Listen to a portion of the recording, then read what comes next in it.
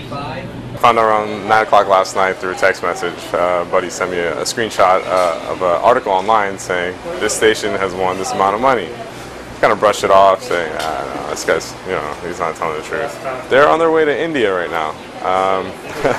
They're visiting family and friends over there, and they don't know yet because they're still on the plane. So it's like a 24-hour flight, including layovers. So that'd be kind of a nice thing to hear when you land somewhere. We have a lot of regulars that come through. A lot of commuter traffic comes through. A lot of local companies, employees come in, and they buy Lotto, they buy a Subway, they buy food, snacks. I really hope that one of the regulars came, because we know a few of them like on our first name basis, and we have a conversation and we joke around and say, hey, have a good day, hopefully you win. Every time somebody buys Lotto, we're like, hey man, you win, you buy us all Ferraris. And we joke about it all the time. I really hope it's one of those people.